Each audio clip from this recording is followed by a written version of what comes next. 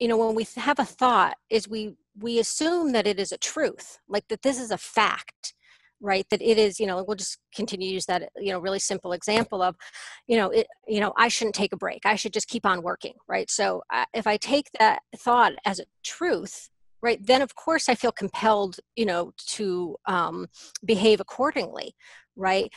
But this is the other piece of sort of looking at that thought and really trying to investigate, like, is it really true?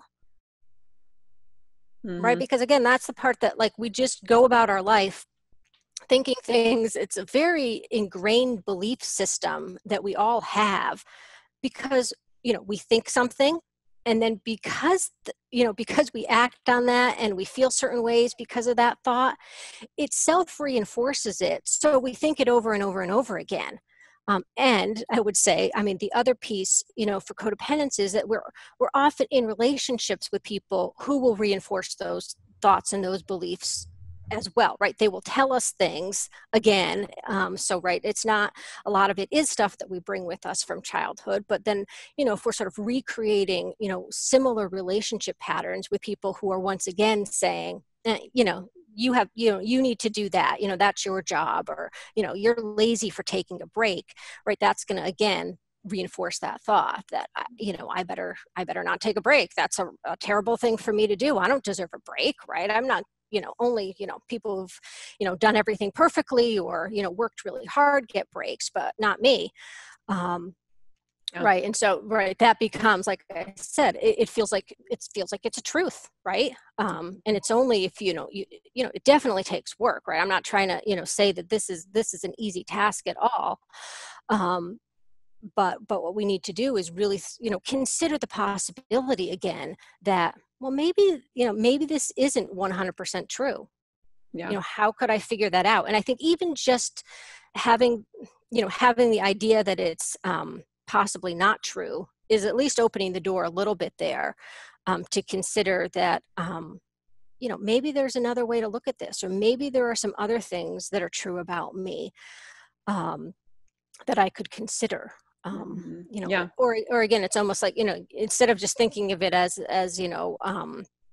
all or nothing, right? Maybe there's some middle ground here too.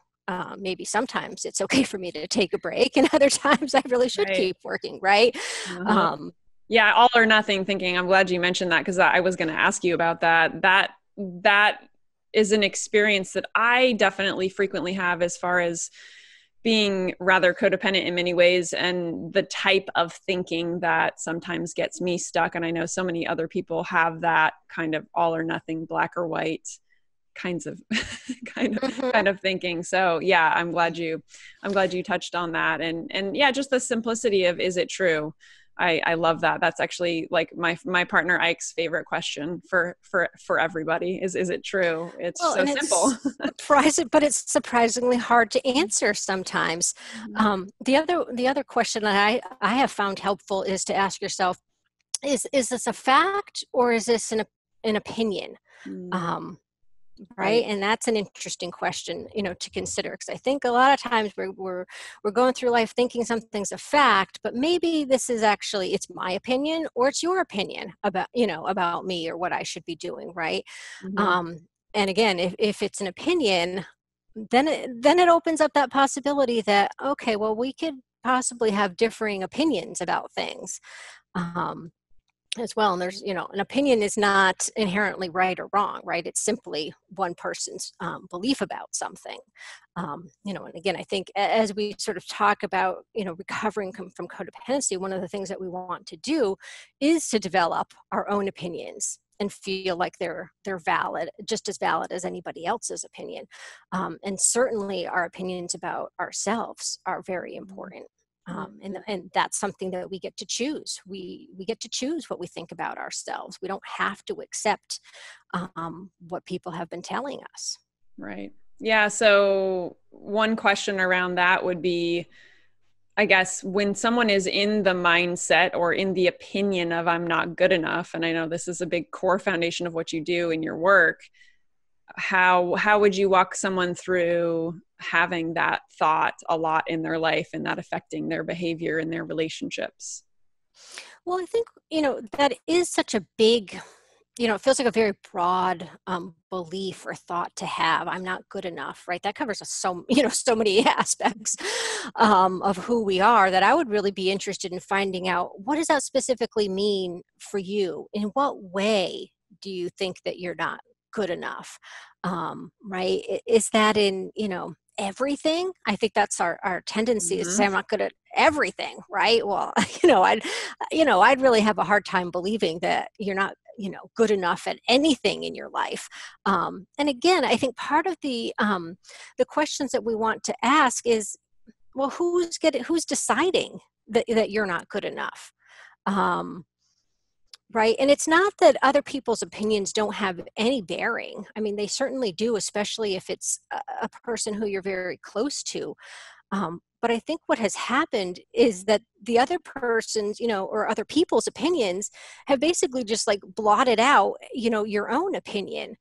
And what I want to do is at least, start for you to think about what your own opinion might be, or what your own belief might be of your worthiness, so that we can at least, get it on the table, Yeah. right? And give it, its due place, I think. And like I said, part of it is I think, if you can think about this idea of choice, it can maybe feel a little bit scary, but I think it can also be very empowering to realize that you do have a choice in how you feel and what you do and what you think. Um, they're all interconnected, of course, but this gives you this huge amount of power to, to determine how you feel about yourself, and then how you behave in the world as well. Um, Mm. but I Yeah. think even just like looking at that part of it can be an interesting thing. Think about, well, how do I want to feel about myself? What are the thoughts that I want to be having? Yeah. Right. It's Can I, interesting. right? And Yeah. can It's I like you, sort of intentionally try to think those thoughts? uh-huh. Yeah. Even just like the thing that you said about like, right, you have a choice about what you think about yourself.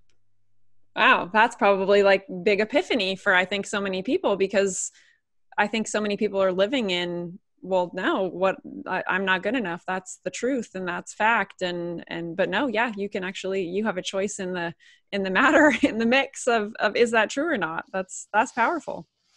Right. And that's true of so many things. Is that, again, I mean, there's such, so much of this is going on the unconscious level, that we're not even aware, almost, that, the thought is yours, but the thought is yours because somebody has told you that about you at some point. Again, whether you're aware of it, or whether they, said it in those exact words, or whether their behavior, sort of brought you to that conclusion. um, but if you think about, little children don't inherently just think that they're unworthy, right? Right. I mean, that has to come, that idea has come from somebody else who has told them that, or behaved in a way towards them, that caused them to have that idea about themselves. um, Yeah. Right, so that's not our natural state of, feeling or thinking about ourselves. I mean, I think, little kids generally feel pretty good about themselves, Right. right? Until somebody has said to them, there's something wrong with you.